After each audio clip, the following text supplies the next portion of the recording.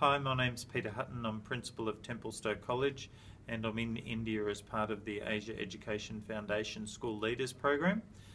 Just offering a few reflections on our trip to Springdale School, which occurred yesterday. The first one was I was amazed by the openness and friendliness and professionalism of the staff who presented, the various school leaders. It was just such an amazingly welcoming environment.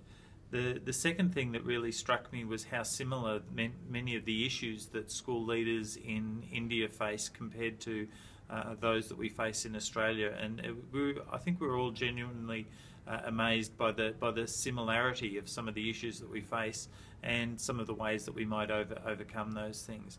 I think the final thing that really impressed me was Mrs. Wattal, the principal of Springdale, in that she had encouraged a really strong global focus amongst her students by encouraging them to write about global issues, things that were affecting people deeply in various parts of the world, and the huge amount of impact that had made. And that's certainly a concept that I want to bring back and try and implement at Templestowe College.